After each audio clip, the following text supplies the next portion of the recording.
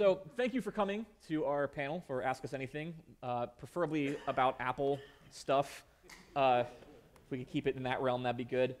My name is John Kitzmiller, also known as Kitsy. I work for Fastly, a content delivery network in San Francisco. I'll be hosting the panel today, throwing the catch box around, making sure everyone is able to ask questions. On our panel today, we have Rich Trouton. Is it SAP or SAP? SAP. We have Rich Trouton from SAP. He's going to be answering questions along with Greg Neagle. I pronounced that right, didn't I?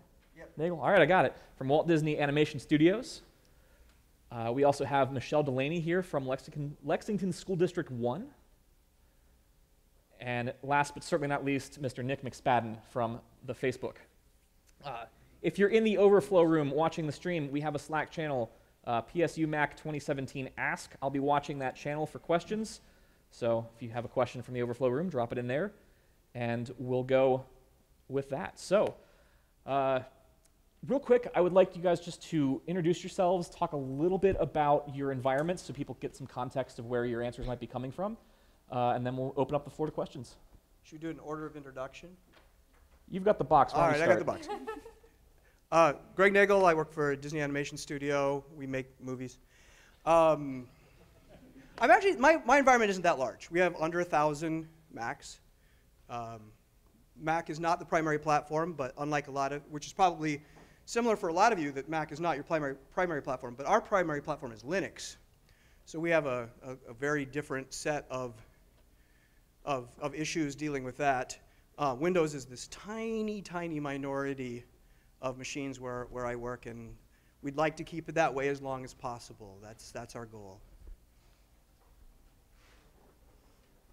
Let me try and not drop everything that I'm holding. My name is Michelle Delaney. I work for Lexington County School District 1. Our environment is about 25,000 Apple mobile devices. We've got 3,000 DEP-enrolled Macs and 22,500 DEP-enrolled iPads. So we've got a pretty big environment. I'm kind of the opposite of Disney. So we've got a very large section that outnumbers our Windows environment by quite a bit. And what are you using to manage all those devices? AirWatch. Okay.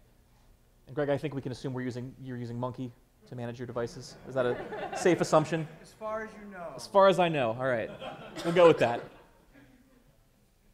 Hi, I'm Nick. I work for Facebook. We post pictures of dogs and babies and dog babies. I think they're called puppies these days. Close enough. And we have a large number of Macs, a very large number of Macs. The Macs outnumber the Windows machines by about 4-to-1 ratio. We use Chef, Config Management, and Monkey, and a number of other tools to manage our Macs. We generally use primarily open source stuff rather than vendor tools. My name is Rich Trouton. I work for a small boutique software firm called SAP. And we have about 12,000 Macs supporting our software developers, finance folks, just about everybody you can think of at SAP. We're very big on promoting platform choice. So we have a lot of different people using it within our shop, and we're trying to provide the best Mac experience we can. Oh, we also support them using Jeff Pro. All right. So who has a question? Really, you all came to a panel. Great panel, guys. Called Ask Us Anything, and nobody has a question. Come on. All right. Start here. Hi, guys. I'll start you off. How are you all dealing with APNS in your respective organizations? Because I would imagine you all have varying levels of security requirements. Dealing with what again? APNS. APNS traffic. APNS, okay. Yeah. That's Apple's push notification yes, service. Thank you. Rich. We're dealing with it by, our network topology is complicated. I'll just say that. And Apple push notification services work kind of unevenly.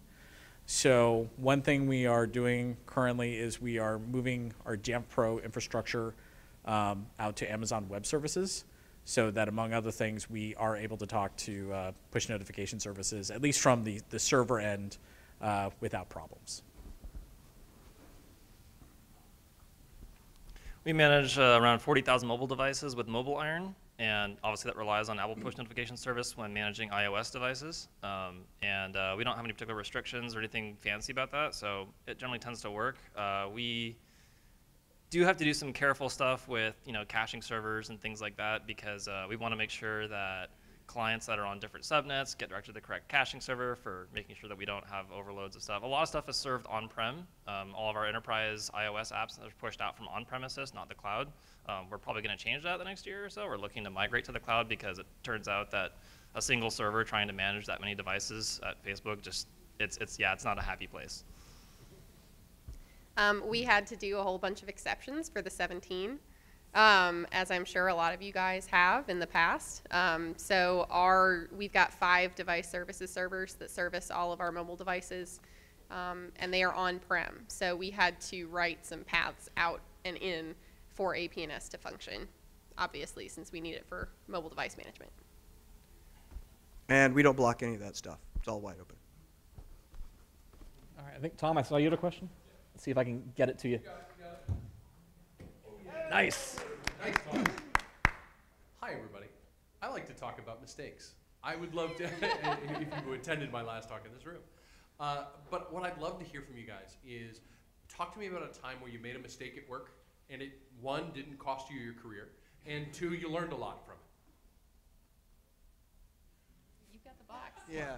I'll just keep it. I've never made any mistakes that I admit to. Oh man, where do I start? I deleted the monkey repo once, the whole thing. Yeah, all of it. So I was testing out a new process to automatically promote software across 10% of the fleet at times so that we didn't, DDoS the entire monkey server all at once when massively numbers of thousands of clients all checked in at the same time. And the idea was that I would copy the repo to a separate location on the disk, build the catalogs there, and then copy it back. I had a logic error in my code. And also, I was working on a machine that I had taken it out of the DNS rotation. There were no clients checking into it. It was like the 5th one deep down in a round robin circle. So like it was totally untouched. Nothing was using it. It was using an NFS filer to copy the repo, to share it across multiple servers. No one told me it was mounted as read-write, not read-only. Made a logic error in my script, replaced the entire monkey repo with a symlink to itself. That then synced across NetApp to all the production servers. Yeah. Someone's like, hey, I'm trying to download Kino, it's not working. I'm like, huh, that's odd. Wait, okay, wait. Where are the catalogs? Wait, where's the rest of the repo? What was that syncing feeling? Well played. That's not how I use shuttle. Yeah, so be careful and test your scripts carefully in non-production environments. The good news, though, is that, it was easy to restore. It was a 45-minute restoration. We have it all backed up in a giant in Swift OpenStack database. So it wasn't a huge deal, but it was it was an issue. It highlighted the fact that we didn't really have a good testing environment at the time. We didn't have a way to effectively take a server out of rotation and test it without actually affecting production infra. And that was an important lesson learned about, make sure if you're going to test something that could potentially be destructive to a critical infrastructure, that you really, really have a way to sandbox it. So mine's kind of related. So years and years ago, I tried to turn Retrospect into something approaching an enterprise-class backup system. It took a lot of work, and what it involved was having used Retrospect's FTP backup. I don't know if anyone used that, but it took backups and saved it as file chunks. And I thought, well, I've got all these file chunks, so I can sync them to another location, and thus I can achieve off-site backups. So this was our backups for our desktops and laptops at the place I was working at the time, and I was like, okay, so I've got the solution for syncing them. I've got it set to sync every 5 minutes or so. This will make sure that everything is perfect and I will never ever lose data. So we had a thunderstorm at our one data center, which happened to hold the primary backup server. and the primary backup server, the disk storage had a small problem, and so the server itself stayed up, but the storage itself unmounted, but to the syncing software it still looked mounted, and I had set up the syncing software, of course, because I want an exact copy of what's on production to show up on the offsite. And so it was like, oh, there's nothing there. And now there's nothing there either. I found out that drive savers, in order to recover Xserve RAIDs, actually wants you to ship the RAIDs to them. And after a long and torturous series of meetings with my CIO finally said, well, wait, this was backup data, right? I was like, yeah, it was backup data. He's like, so we didn't actually lose anything unless someone's like drive dies, right? He's like, yeah. He's like, how much do drive savers want? And I told him, he's like, we're just going to restart the backups and we're not going to tell anybody. So 2 weeks later, after some more redundancy was built into the system, everything was back to normal, and we were very open about it with our user community. We just told them, by the way, bad things happen to the desktop backups. So over the next probably like week or so, if you ask us for a restore, you're not going to get one. But hopefully after a week or so, we'll be back in business. And sure enough, we were. But that was seeing that and going, oh yeah, I'll just go to the holy crap. So that's probably the worst mistake that I've ever made in production. And in my defense, it was mostly the thunderstorm's fault. So if only we could blame all our mistakes on thunderstorms, you know? I regularly blame my mistakes on thunderstorms. It's a good path to go. Blue skies, thunderstorm. I've actually got a good one here for this. So I'm going to chime in on this. I don't want to take too much time, and if you want the full story, it's I told it last year at X World. It's on YouTube. But essentially, I was helping a very large client, I think it was around 60,000 Macs, migrate from a on-prem Jamf server to Jamf Cloud. And what I decided to do was write my own custom script that would unmanage the machine from the on-prem Jamf server, and then it would try to enroll in the new Jamf server, and it would continue to enroll until it was successful. Unfortunately, someone didn't get the memo about phasing this rollout, and it went out to all 60,000 machines at once. So what essentially happened was a DDoS attack on Jamf Cloud that I had no way of stopping, because all the machines got enrolled from the original Jamf server, and so that was a fun one. Don't do that. Who else has a question? Who has the box? Tom, you got the box? We got one all the way in the back there, it looks like. Oh, I'm sorry. I thought because we got to Rich, and I'm just thinking linearly. I'm sorry. Yeah, go ahead. Oh, no, you're fine. Mine is actually fairly similar to what you just said. So I had a mobile iron environment at one point, and it was on a VM appliance. And when I would update this mobile iron server, I would take a snapshot of said VM appliance and didn't clean up after myself. So when we went to go enroll about 2,000 sixth graders all at the same time, our entire mobile iron instance crashed for the entire first week of school. And it took me and mobile iron in that entire week to figure out I just needed to delete my snapshots. That was a little embarrassing. Greg, you still haven't made any mistakes. Well, I thought of one. Early in the development of Monkey, I got this email from this guy in Finland. And he says, I've written this Objective-C application to be a GUI for your wonderful Monkey program. You should try it out. And so that was my bad Finnish accent. So I download this piece of code that this person I had never met before on the internet sent to me, and I opened it up and I pointed it at my production Monkey repo.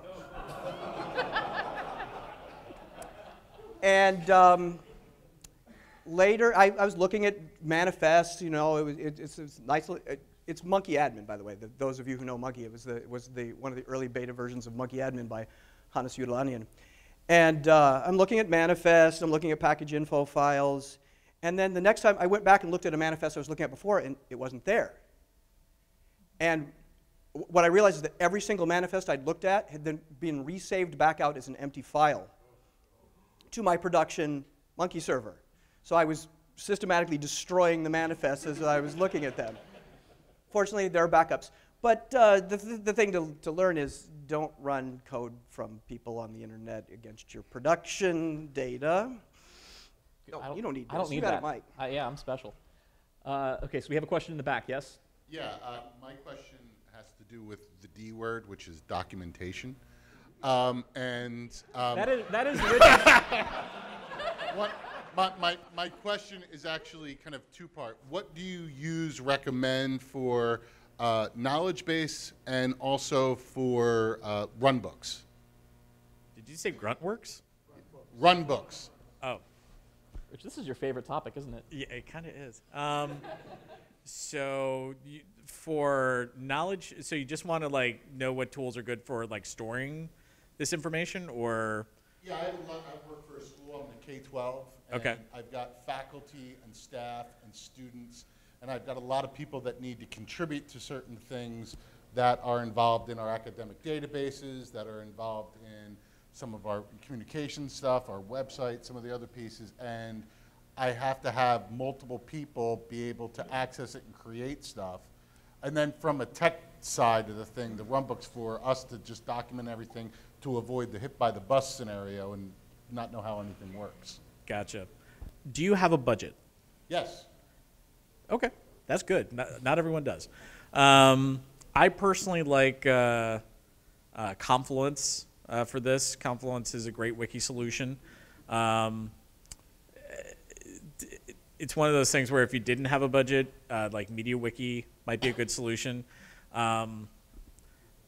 I like a lot of Apple products. Their wiki solution is not one of the ones that I like. So one of the reasons I like Confluence is simply because it makes it so easy to just drop things in. You can drop in code. You can drop in images really easily. And the main thing there is just, I would say, have someone who is kind of in charge of organization for the wiki, because that's the kind of thing that as multiple people edit it, it can kind of, you might wind up with like multiple pages all covering kind of the same information. So having someone to kind of wrangle it all is a good idea.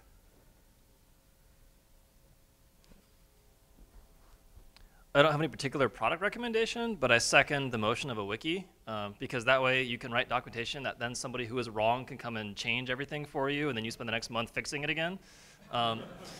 But the important thing about documentation is that you really have to incorporate documentation into your actual workflow. Documentation is useless if nobody reads it, right? So you need to make sure that everybody who might be affected or might benefit from this documentation knows where to find it, has the ability to find it easily, and it's part of the process. And to the point where if documentation is not followed, or if people are not following the protocol and are making mistakes that are documented already or asking questions that are documented, there needs to be a remediation path to indicate, okay, there actually is an answer to your question already. You could have saved everybody some time if you had searched this place first rather than asking or filing a ticket or anything like that. So make sure that whatever process you have for documenting and making these run books is easily accessible and is publicly accessible to everybody in the company who might need it. And just make sure that they all know that they should be searching documentation first before they try to interact with people who might, before they try to take up someone's time by asking them questions about it.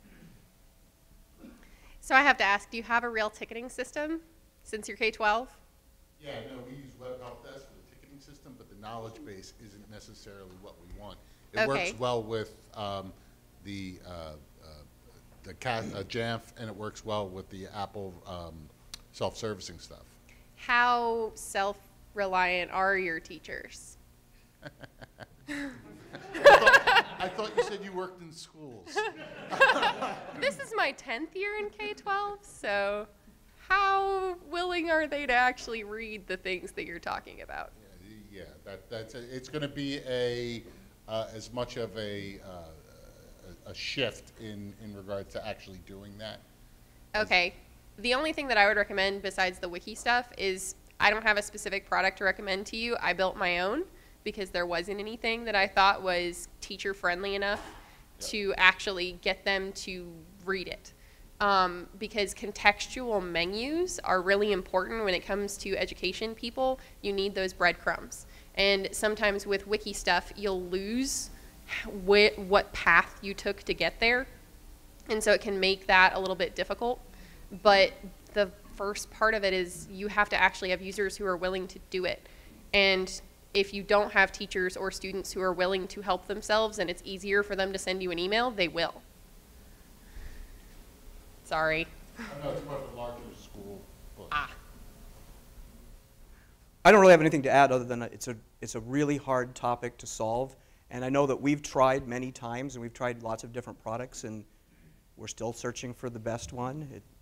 It's difficult to both have something that's easy to record your documentation on and that people will actually be able to find the documentation that you've written. And I don't have an answer for that.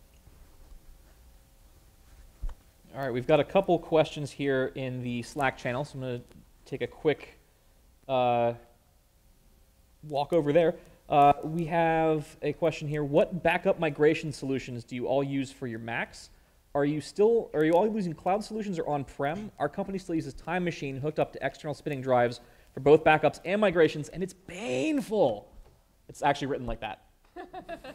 So backups and migrations are actually, at least from my perspective, they're two different things. I assume by migration you mean user gets a new machine, how do you migrate their data from the old machine to the new machine? I suppose one way you could do it would be to restore their backup from their old machine to their new machine, but that's usually kind of slow.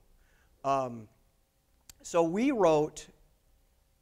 I wrote a script that just basically does an rsync of the user's old home folder on their old machine with their new machine. And they can connect the machines via target disk mode, or they can connect them via, just put them on the same network, and they can do it over SSH. And I wrote it originally because we had a lot of File Vault encrypted machines, especially File Vault 1, and Apple's migration assistant refused to migrate File Vault 1 home directories. It told you that you had to decrypt them first, and we didn't want to do that. But I think if I were completely doing it from scratch today, I might just use Migration Assistant for that, even though it has its own issues. It's just code I don't have to maintain. And for backups, we currently are using CrashPlan to back up our Mac laptops and desktops.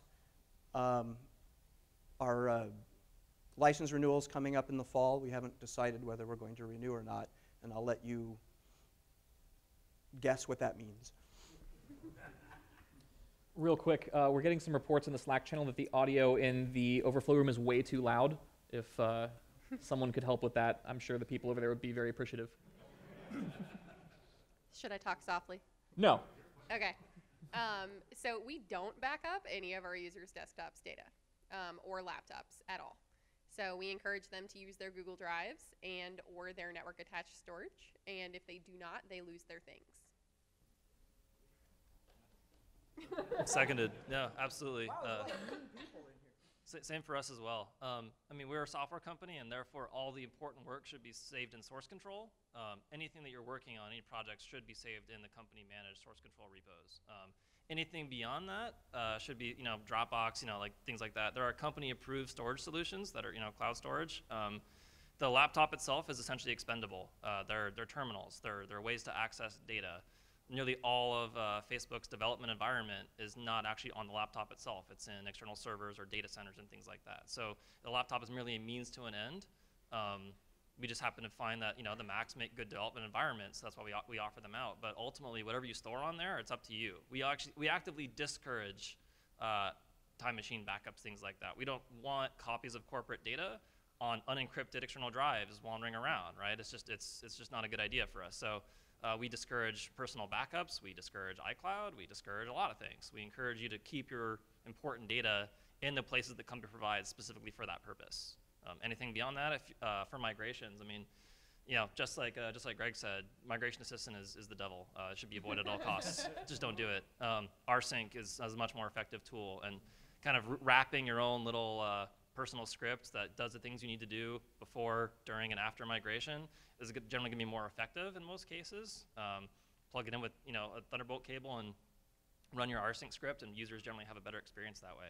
But if your machine gets hit by a meteor and all that data is gone, oh well. Yeah, I would also concur with the idea of encourage folks to put it in whatever cloud solution you have. I know a lot of schools are using Google Drive.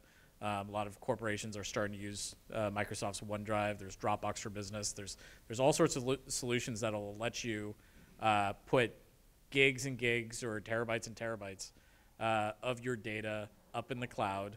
And I would say I would do two things. One, don't have tiny mail quotas so that people can store all their email up on the mail server, and to give them access to a solution that lets them basically put their stuff there. It gets synced up without them having to do anything, up to a cloud solution or an on-prem solution if you have different security needs. And just tell folks if it's not in this one synced folder, or if it's not up on the server, or it's not in your email, then it's expendable. And that way you give people clear guidance on what they can do to preserve their data, and at the same time you save yourself from someone showing up at 4:30 on a Friday with their hard drive, with their laptop going, "It's all dead, please," and then your weekend is shot. So make it easy on yourself, make it at least kind of easy on your users, and just give them avenues that don't require a lot of work on your part. So a question I had was slightly related to the documentation one, but it's more of a larger offshoot off of that. Because we have the same problem where we're starting to develop a lot of the documentation, but getting people to go look at it is near impossible. What is some of the best results? So we also automate our back end as much as possible to offload work, but what's the best result any of you have ever done to offset work from you onto the user? So any tricks or things that you instituted in your process that just helped make it so much more that they were able to accomplish something before even coming to you? One strategy that we've been using is basically make it easy for your customers to find the documentation that solves their problem. Have documentation that solves their problem, and make it as explicit as at the top of the documentation, have a question saying, like, for example, I'm seeing this message appear. What do I do to fix it? And after that, just have a short answer saying basically, this is caused by X. Here's what you do to fix it. Don't necessarily go into a lot of detail on the why it happened. You can, if you want to do that, save that for a section after the solution, where you can explain further if the user wants to get further education on the problem. But just have short, pointed, clear documentation on how to fix my specific problem, and then make that documentation really easy to find. One company that does a really good job of that is Dropbox. Whenever I've had a problem, I've always gone to Dropbox's website. I've been able to clearly and easily find a solution to the problem that I'm seeing. And they just make it really easy to access that documentation.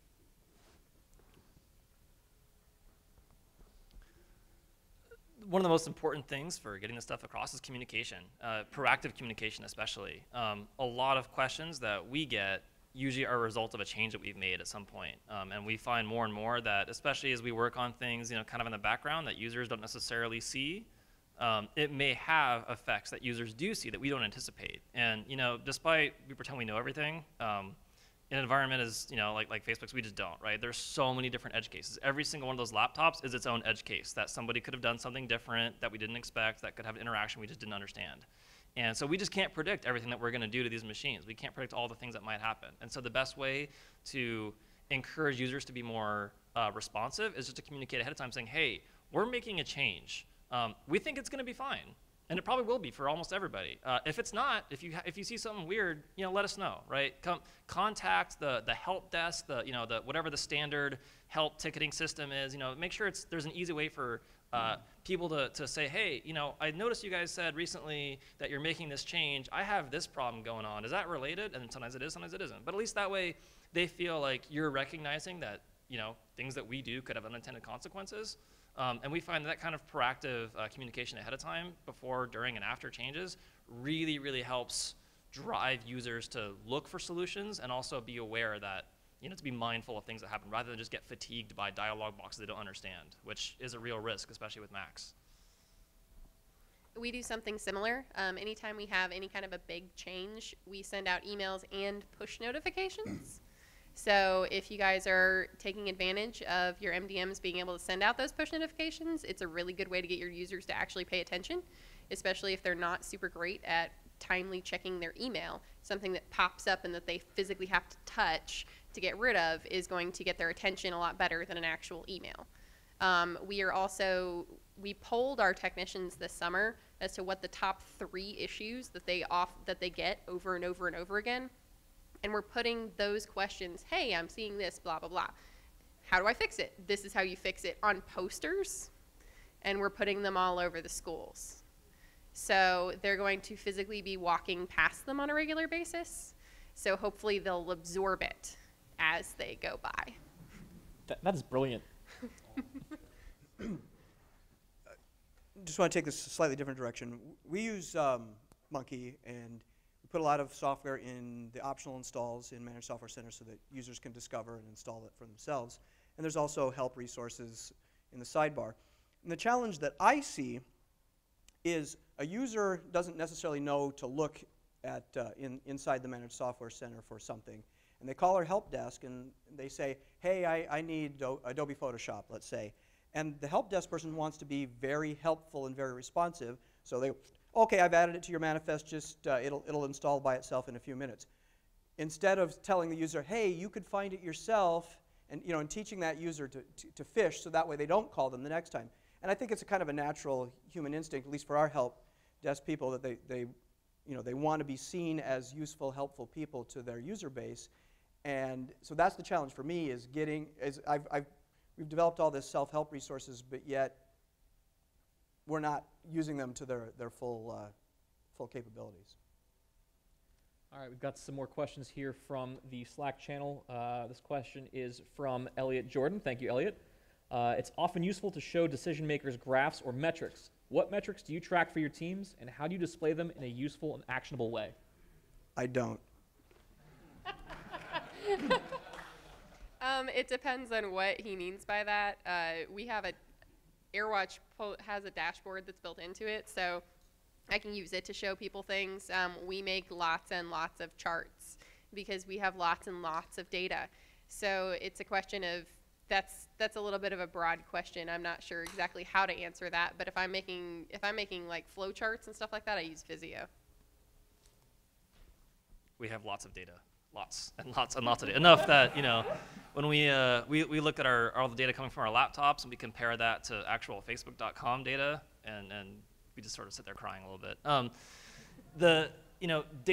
Collecting data is a great way to kind of identify trends across the fleet. And if nothing else, something as simple as like using, a company like Splunk, log aggregation tools to collect the logs from your clients for things that you care about, whether it's Monkey logs or JSS logs, anything that you do to the machine that produces some kind of output, it's probably worth putting that somewhere, because even if you don't have any immediate use for that data, it's going to be super helpful if you ever do have an emergency or a situation where you actually have to go back in time and find out what happened to this machine at this time. Maybe for legal reasons, maybe because you have a data emergency, or you have an issue of a vulnerability or security alert, that kind of thing. Having that data just available to use is helpful, and I recommend highly looking into options for gathering the kind of data you're looking for, even if it's just sys logs from all the machines or Monkey logs, like I said, and finding a meaningful way to turn that into something you actually just want to use. What are people actually installing right now? What's the most common popular software in my repo?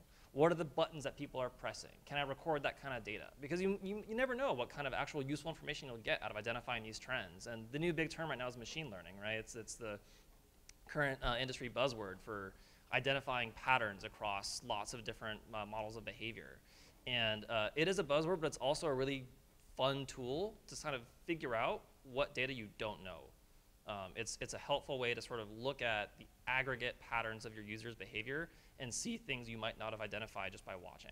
And so I don't know if this is quite related to Elliot's question, but I just recommend in general, collect data put it somewhere, figure out a use for it later, but collect first, because you can't make patterns out of data you don't have. To go along with Nick's point about collecting data, we literally built an app for that. At SAP, we have a web app platform called Fiori, and we built a Fiori web app that talks to our Jamf Pro server and pulls out all sorts of interesting information. How many machines have been migrated to Sierra? What versions of Office 2016 are we currently running? Puts it all into pie charts. And that's the kind of thing that we can show live to people. If someone's like, well, how many machines do we currently have on Sierra? Oh, let me look. Out of our 12,000 and change fleet, 11,000 and change are currently running Sierra. Drill down. Oh yeah, most of like our remaining 1010 machines, they are for whatever reason seemingly in China and Japan for whatever reason. So let's talk to the field service coordinators to get those folks moved up to Sierra. We were able to use our Jamf Pro server to quickly pull out that information in certain categories, and we were able to then show that to managers, because managers love a pie chart, to say, here's what we're doing, here's how we're accomplishing our goals, here's how we're moving forward, here's where we want to be. And just building that one app to pull out that information in those certain predetermined categories made a ton of difference. I guess in a hit by a bus category, how do you deal with passwords or certificates you need to store that would need to be shared or recovered by somebody else should be hit by a bus? So secrets management. We're small enough that until recently we wrote them in a book that we put in a lockbox that we had a combination to. I mean, the team was small enough and all sitting in one spot. We didn't need anything fancy like a web something or another. But we're playing around with Vault, HashiCorp's Vault, as a secure place to store that. And I know there was some talk of using was it LastPass for Teams or something like that, that sort of thing. But yeah, it's a chicken and an egg thing, which is if you're securely storing the secret somewhere, how do you securely store the secret to access the other secrets, right? And the lockbox, we've just walked around and told each other the password or the code to get into the lockbox, and I keep forgetting it because I don't use it that often. But yeah, I would look at something like Vault from HashiCorp. There's probably some commercial alternatives. Vault is freeware or shareware. I mean, boy, I seem old. Open source, yes? No? Vault? It's pay money? I don't remember. Okay. All right. What are you guys using? So the first thing you were talking about certificates and stuff like that. So if you're talking about like APNS certificates and being able to log into that APNS account, it should never be attached to an individual person anyway. Apple doesn't like this, but it needs to be generic. It was more like the private key used to generate it. Right. Which is another kind of secret. Okay. Yeah, if you were talking APNS, I would highly recommend begging Apple Enterprise Support to transfer it to a not specific person Apple ID. But as far as passwords and stuff are concerned, we have a secret place inside of our AD infrastructure that we keep a lot of that information. So if I get hit by a bus, my colleagues can access it. And I try and cram as much information out of my brain into my subordinate AirWatch admins' brains so that they could take over were I to be hit by a bus. 100% along with that. Whatever you do something. You can put passwords on Post-it notes. You can't put certificates easily on Post-it notes, right, on a monitor. But use some secrets management tool. But not only that, document how to actually use it so that even if you're the only person who sets up the secret, someone else, if you get hit by a bus, can actually open the secrets vault up and take stuff out of it. Make sure that multiple people have access. It's not tied to any one person. Nothing should be individual, right? Something should always be controlled by the company in some way. And document the process for doing it. Make sure that people know where to find it. Keep it secure, keep it safe. Keep it away from individuals. Make sure it's redundant.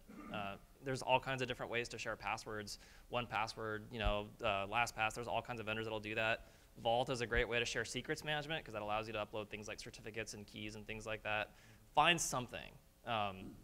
Something is always better than nothing, no matter what it is. Even if you don't like it that much, having something that you don't like is better than having nothing that you don't like and then having nothing at all if something goes wrong. And make sure you have, a redundancy strategy, right? In case something does go wrong, or what happens if it gets compromised? What's your solution for that? And along with that, have two-factor authentication on everything. Like put these important secrets behind two-factor, especially if and make sure it's not tied to someone's phone, right? So for a long time at my previous job, back when Apple's device enrollment portal required you to have two-step verification, you had to put in a phone number to get access to the DEP portal. And I was the only person doing it, so it was my personal phone number. And I was in the basement, so every time I had to log into DEP, I had to walk up 2 floors to go outside of the street to get a text message, then walk back down and put it in before the code expired. Let me tell you how much fun that was. But no, that's exactly the kind of thing where you want to avoid, right? You don't want to have one person's personal phone number be like the sole way to get into critical infrastructure.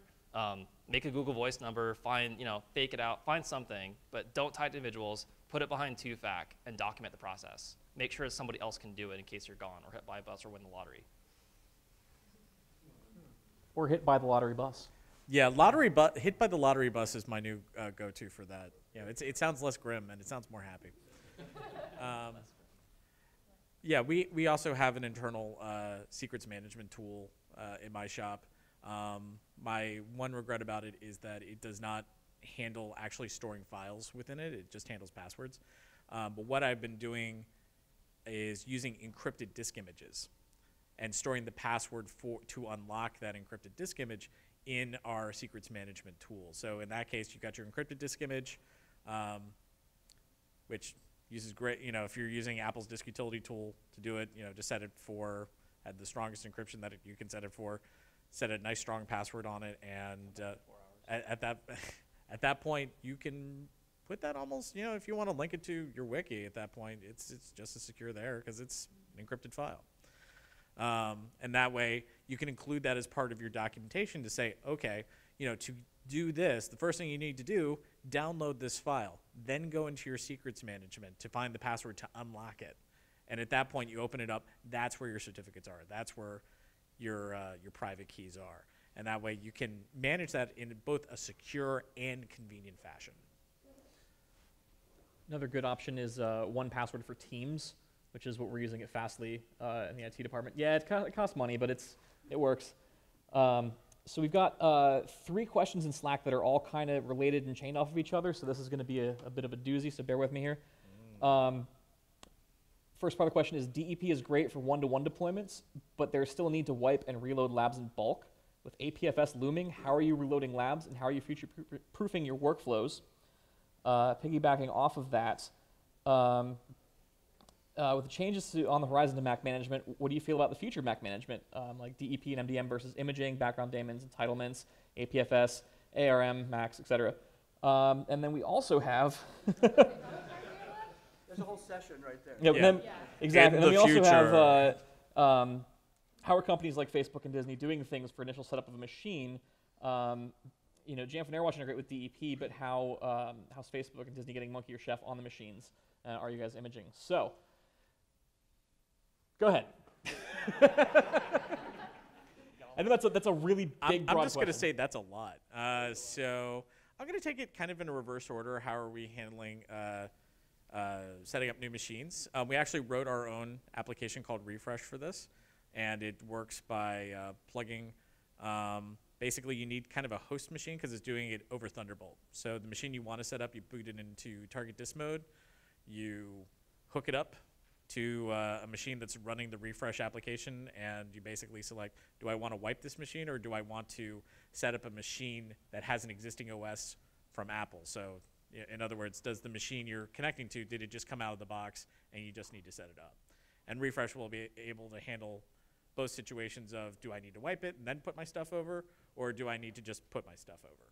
And in both cases, that's been a good solution for our techs because it's just, they just need to round up another machine to run the refresh application on, and that's generally been about it. what was the middle question? It was about the future, and there was a whole bunch of stuff. And there was ARM in there at one point. Yeah, I don't know. I don't know what half these acronyms are. I'm going to just put that under the category of always in motion as in the future. Ask me next year. I don't necessarily. I'm terrible at predicting the future. And with regards to APFS and imaging with APFS, I'm just going to put that under the category of NDA. If anyone was in the session previously next door, you got to hear me cite the NDA a lot, because honestly, this is stuff that Apple hasn't publicly commented on yet themselves. So maybe a simpler question that also has popped up in Slack here is imaging dead? Will imaging be dead? Will imaging be dead? Well, in the year 2525, does man still thrive, or whatever the heck the song is? Ask me in late September. That's the best I can say. Because at the moment, it's either NDA or it's just unknown. I'm excited by this question. Keep doing what you're doing until you can't, right? Because you don't have much of a choice, right? So we don't know if Apple's going to break everything that we've been doing come September. All we can do right now is test the betas. If you're not already a developer who has access to the betas, that should be your first step, right? Get access to the betas, test your environment. You don't want surprises when it comes out publicly and all your users download it and you find out you can't deploy machines anymore. So test now before you find out when you don't want to. But as of this moment, I mean, we have to go through hundreds of machines every week. We have to crank through hundreds, and we're in more countries than DEP is supported in. And so I really can't rely on something like DEP to be the universal solution for all of our needs. It just doesn't match our environment. It just doesn't at all. And we have cases where we have to be able to provision machines that have no internet access ever in their entire lifetime. They're in a data center somewhere. And so again, DEP doesn't make sense in that environment, nor does MDM. I can't rely on push notifications for machines that don't ever talk to the internet. So we want to try and keep everything within our walls at Facebook. Everything should be able to be done on premises without dependency on external forces as best we can. Up until the point where Apple makes that impossible, we're going to keep doing it that way. And I will say, all I can say is that so far it's been working fine. And the testing I've done with 10.13 has not been disastrous. So I would encourage you to do the same. Test your environment. Whatever you do right now, make sure it's still going to be the same in a couple months. Now, right now, beta is still very much a beta, right? So take whatever your results are with several grains of salt, and also remember that Apple's going to change things often a lot between one version of the beta and the next. 10.13.3 and 10.13.4 could have completely different interactions. So you really got to test again and again and again to get all those answers in. But imaging still seems to be a valid strategy as far as I can tell, and it's still, for us, the most effective and fastest way to crank through the volume of machines that we have to get through every week. Apple has promised that we'll be seeing an expansion of DEP support around the world. More countries will be added, every so often. But we're still in more countries than Apple supports STEP in, and there's really no way around that for us. So I can't rely on that tool. We have a similar limitation. We're in more countries than DEP. So imaging is dead in my environment. So we haven't imaged a single Mac since 2014. We do not image things. We start everything from blank and we dep enroll it, whether it's in a lab or it belongs to an individual person. There are two different dep enrollment profiles depending on whether it's a shared device or a person-specific device. The lab Macs are all shared devices so that they can have multiple users logging into them versus a file fault protected individual person's device. So we deploy all of our software and all of our configurations from AirWatch. AirWatch is what joins our computers to our domain. It puts down all of the wireless profiles. It configures everything. So it's not something that a technician has to directly touch unless if it's changing hands, they wipe it with a flash drive that just has the blank operating system on it. But I'm not sure if that counts as imaging. Really? Because I don't have an imaging server. I turned it off in 2014. So it's just not something we do. We pull them out of the box and we set them up the way they are. And that's how they move forward to the people they belong to. So I think a question that someone's probably asking in their head right now is, doing the USB drive refresh of the OS is great for one-offs, but how do you handle an entire lab? Do you just walk around with that USB drive to each machine? It depends on the technician. Most of them have multiples, and Okay. they don't wipe those labs very often because the software on them doesn't change that often because textbooks don't change that often. So you actually have to have a textbook that matches the software to be able to update something. So for example, a lot of schools, it takes them a long time to switch versions of Office because those textbooks have to catch up. And so you have to be compliant with the textbook and with the curriculum before you can update that stuff. So it's only every several years that that kind of stuff has to be wiped out and redone. So they'll go through and they'll clean up user accounts. But those labs do not get wiped frequently. I have 2 bits of advice. The first one would be, you need to have multiple ways to set up a machine. When we get a new machine in, I can net boot it and image it. I could net boot it and just install some enrollment packages. I could even boot it from the recovery partition and use a USB drive to install some enrollment packages. All of those will work. Some are faster than others. But if Apple takes away one of those methods, now I still have some other methods to work on. So if whatever deployment method you're using can't be adapted to multiple, maybe you should work on that. That'll give you more flexibility in the future depending on what Apple does. The other bit of advice is, does everybody know who Mike Bombich is? He's the author of Carbon Copy Cloner, and he did the original Net Restore.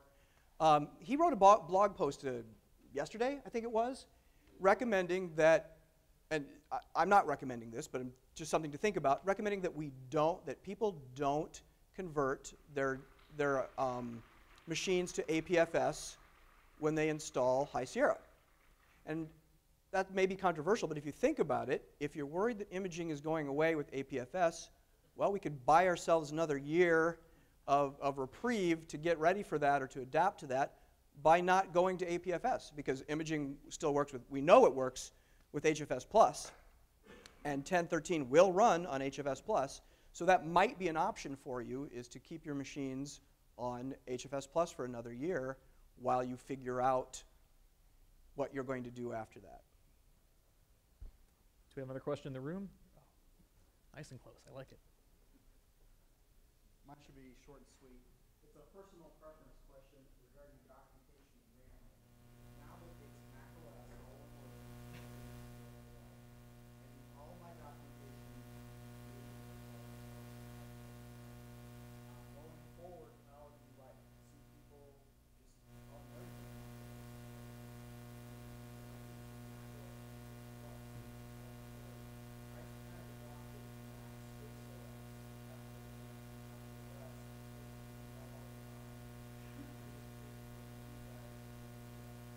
So I don't work for Apple, so I don't care what they say. You know, they probably have a consistent communication, this is the way you must always do it. Just whatever works for you and your users. I don't think that that's, you know, the way you spell Mac OS, are your users actually going to be confused? Do you think? Probably not, right? Yeah. You could say, So some of it's facing clients, and you don't say Mac OS 10 or OS 10, they're not going to understand. are they? Are they really going to be confused by that? Do they even know what an OS is? I'm kind of in the same boat as him. I tend to say Mac OS because it's got the word Mac in it, and it differentiates it from being iOS. So granted, I also don't have anything older than Yosemite running in my environment. So at that point, Apple's kind of referring to that as Mac OS at this point. So I just call everything Mac OS because it's less confusing. We purged all the old software. I now go into a flying rage if I see anything on 1011 or lower. So I don't have this problem anymore. That being said, I'm also really neurotic about my documentation, and I actually went back and changed a whole bunch of mine to match the current style. So I'm a really terrible example of how to deal with this situation. I tried to stick with whatever the name that Apple tagged it with. So if it's 10.7 or earlier, back when it was Mac space OS, I just call that Mac OS 10, and then, and apparently that's the wrong thing to do. But for Mountain Lion through El Capitan, I just call it OS 10, and then for Sierra and High Sierra, I'm just sticking with Mac OS, all one word, where the Mac is lowercase. I'm just, if nothing else, it'll match, hopefully, other documentation, even though I noticed that Apple is now trying to go back in their own documentation and just relabel everything Mac OS, which is annoying. But that's how I do it. I'm not going to tell anybody that how they're doing it is wrong unless they start labeling it like Windows or Solaris or something like that. So another question we had from the Slack channel, and I'm paraphrasing because I'm in the back of the room at the moment. Thank you. Is what are your opinions on our careers as MacAdmins? What should we stop doing? What should we continue doing? What should we start doing?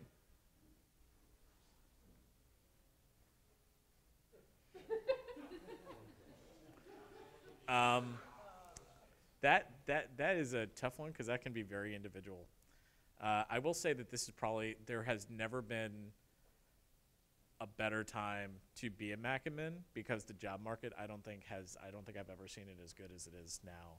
I got started at the precise wrong time to go into Mac IT because I started in 1999, 2000. Back when I was getting well-meaning talks from relatives and friends going, "Are you sure you really want to do this?" And I said yes, because I don't want to do Windows. And every year was like, is my platform going to stay around? Until all of a sudden it turned into, not only is my platform staying around, all of a sudden it's cool. And Apple turned into this enormous mega corporation, kind of on the back of the iPhone, and all of a sudden it would turn from, is Apple going to go bankrupt, to how much money is Apple putting into its Scrooge McDuck money bin? So I don't know about what other folks are planning to do. My opinion is basically that there has never been a better time to go into this field, and I'm happy that it evolved this way, because maybe, just maybe, it'll stay that way until I retire. Here's hoping. Here. The one thing I'll say on that is that I would generally discourage anybody from tying their entire career to a single vendor. Everything that we do, all the things that we do in all the sessions here, I mean, the PSU has had a huge variety of topics on everything from Wi-Fi to leadership training to managing teams to communication to actual technical Mac things, right? And so all of these things that we're doing here involve us learning a multitude of skills. And everything that we do in our careers, in my opinion, should be about learning large sets of skills that can be applied to many situations. So even though a lot of us spend a lot of time developing open source tools that are meant to help Macs do things that we want, Monkey is a Mac management tool to get packages onto Macs. It's probably not applicable to most other people outside the MacAdmin community. But the skills that are involved in managing Monkey, understanding the organization of data, understanding how to read files to figure out what they do, how to understand the flow of code, programming skills, are all things that could be applied to a lot of things. And so even if one day, God forbid, Apple does go belly up, we can take our skills and do something else with it, right? So I would just encourage everybody to, as you work, no matter what you do, find ways to generalize what you're doing. One thing I really like with the open source community is that when you write tools that you're going to release to the public, the way that you think about solving the problem kind of shifts a bit. It's less about what am I going to do to solve my problem to how am I going to solve several problems I might have in the future. And just that kind of thinking alone gives you the flexibility to take on any kind of new situation. So I don't know what's going to happen to Apple. They have a giant bucket of money hiding under their campus somewhere that the top programmers get to go swim in every once in a while. And right, so the likelihood of Apple disappearing anytime soon is probably pretty low for, I think everybody here is pretty confident in that. But regardless, all the skills that we develop at conferences like these can be used in so many different ways. And so depending on any one vendor to be your lifeblood is always, to me seems like a scary proposition. I'm with Nick on that because education can swing really fast depending on what's cool for learning at any given time.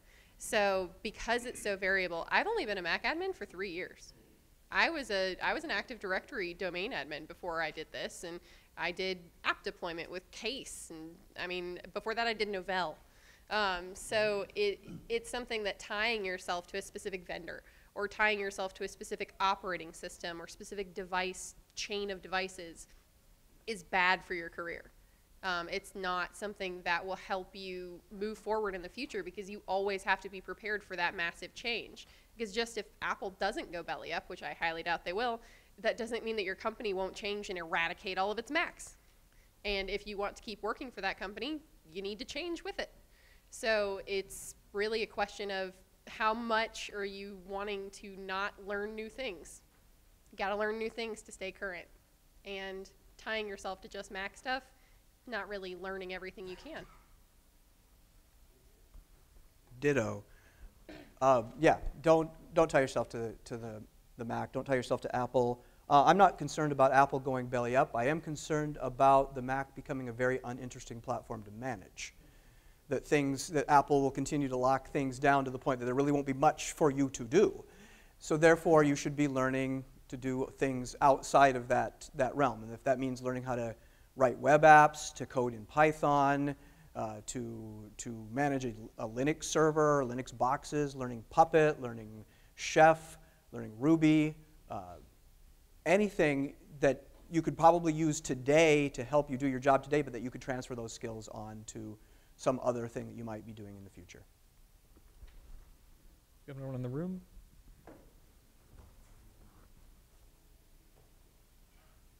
So, do any of you guys have a piece of software or web service or even some hardware, anything, that you use once in a while, but you really, really love it, and you'd like to recommend it to other people?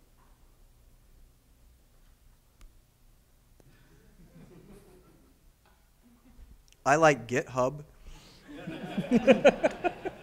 I feel like if I loved it, I wouldn't just use it every once in a while. So I'm not really sure how to answer that question. I'm going to partially ignore the once in a while part and just say that everybody has opinions about their best, IDE, their best development environment. Everyone likes Sublime Text or Atom or, whatever your whatever your editor is. I have my own preferences, which probably aren't the same as everybody else's preferences on this panel. And I will say, find the one that you really like and use it more than once in a while. Use it a lot. Find the things that you like and use them often, and then figure out how to also make them more general, right? One of the things I try to make an effort to do is make sure that whatever I do to set up my personal, testing and working environment on my machine, if I ever have to transfer to a new machine, I want to bring that with me. I don't want to have to recreate all my steps over and over again every time I get a new machine. So find a way to recreate your process. Save that in Dropbox. Save it to GitHub. Save your special software the way that you like. Put that in some configuration somewhere that you can reproduce, because I want to have that everywhere with me, everywhere I go. I want to have my Vim settings transfer with me. I want to have ZSH come with me no matter what server I'm on. And there are lots of tools out there for getting that kind of thing to work better for you. So find a tool you love, stick with it, and generalize it. Use it everywhere. Yeah, I would agree with what Nick said. And honestly, some of my favorite tools are the ones that are running all the time without me having to tell them what to do. And a good example of this is I use CrashPlan personally for my backup stuff. I so rarely open CrashPlan. I so rarely interact with CrashPlan. I check CrashPlan every once in a while to make sure that it's backing up my stuff. Just make sure, glance up to the menu bar to make sure I've got a little checkbox showing there to show that all my stuff is backed up. Do I use CrashPlan from I'm in it all the time thing? No, I don't. Do I love CrashPlan? Yes, I do. Because it will save my butt. All right, we've got another one from Slack. This was addressed specifically to Michelle, but I'm actually interested to hear what everyone's thoughts are on this, since you're all from such different environments. Have you ever had to justify the higher cost for Apple products versus anything else? Do you ever get pushback? Okay, so this is actually kind of this is a sore spot for me, because Chromebooks are becoming so popular in education, but dollar for dollar, they aren't less expensive. Apple products are not more expensive. They are a more expensive upfront cost, or they used to be, Now an Apple iPad is 300 bucks. And so for us, the management licenses for AirWatch are cheaper than buying a management license for Google, because it's $30 and you can't reuse it. It dies with the Chromebook. And so if that Chromebook breaks, if a student drops it, you have to buy another $30 license just to get another Chromebook into your environment to replace that Chromebook that broke.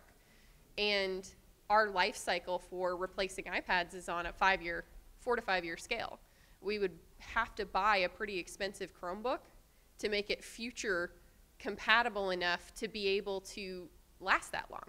So the new Chromebooks that are touch, or they can run the App Store, the Google Play Store, they're like $450. And all of the content creation software for making movies, doing music editing, it's not free. It's a subscription per user. We've got 25,000 students.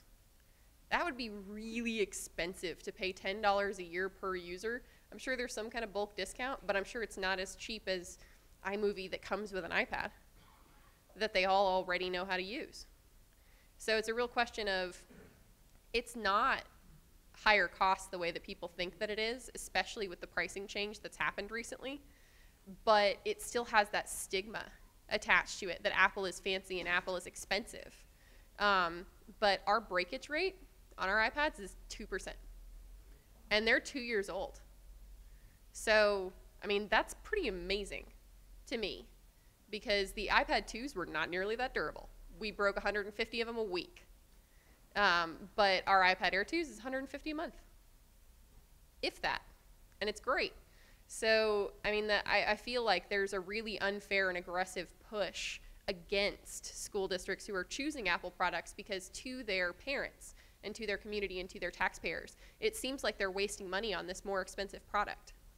But in reality, it actually ends up being either the same price or less expensive than going with a different product, because you don't have to pay for all of those subscription softwares.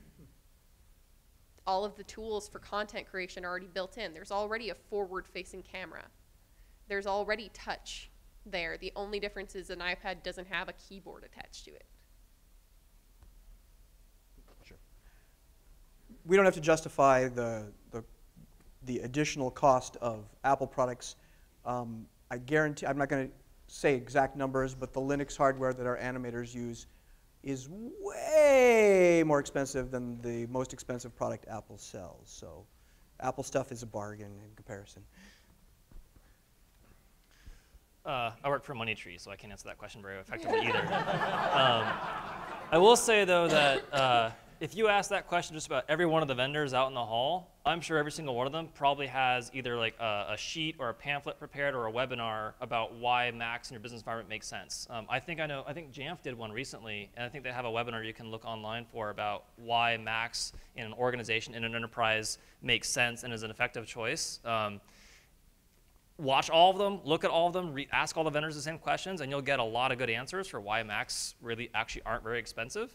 And if you're looking for ammunition to use in a meeting with your, with the people who manage money in your organization to justify the cost of that, I'm sure that between all these different vendors, you can come up with a list that makes sense in your environment of why this will work. So seriously, ask the vendors who are good at this.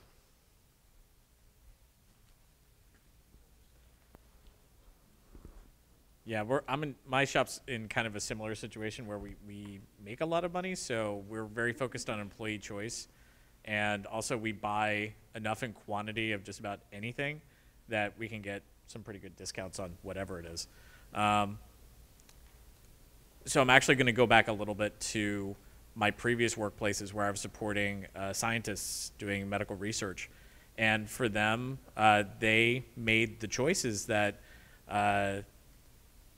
they were willing to put whatever it cost to get Macs, because Macs, from their point of view, help them do their work better. And it's hard to put a price on that. I mean, I know some organizations try, but from the medical research point of view, my scientists were basically like, they were told, whatever you need to get your job done, we're not going to stand in your way. A lot of them bought Macs because that's how they worked best. And the money was a secondary consideration. And I was just going to add, because well, first of all, if it's good enough for IBM, right? But particularly the JAMF, JNOC presentation that IBM did in October of 2016, where they actually broke down numbers, is something you should all look at if that's a question you're dealing with. But let's take a step back. A lot of times when you're dealing with people are getting paid, professionals using Macs. This is different than academic environment. People are getting paid relatively high salaries. You know, what's the acquisition cost delta for a Mac? Is it, let's say it's $1,000, okay? For a machine, somebody you're paying, you know, high 5 or 6-figure salary to, you're going to pay $1,000 more, and that machine's going to be there for at least 3 years. That's $333 a year. Are you going to get anal about that? Because you're really looking at the wrong things. All right, we have 4 minutes left. Do we have a really quick question? Anybody in the? We got one right here. You got the last question. If you guys could try to limit your answers to like 45 seconds each, that'd be awesome. So we'll see if that's quick. What about code signing? If you're creating a custom package, whether it's in packages or a monkey package, how do you decide what to sign or what not to sign? And if it's a vendor or a third party and you have to repackage it, should you sign it? Yes, sign it. No, don't sign it. I don't use any of those tools. No, don't sign it. We win! All right. I meant 45 seconds each, but that was great. All right. I want to thank the panel for sitting in and answering the questions. Thank you all very much. Thank you all for coming, asking questions. It was great. Thank you for Penn State for letting us do this. We do have we have one final question we got from Twitter, and then we'll wrap this up. And the final question is from Adam Kodega: is pineapple a valid topping on pizza? No, never, ever. It's gross. Anybody else want to weigh in on that? Don't tie your pizza to any one flavor. It's bad for your career. Good answer. Good answer.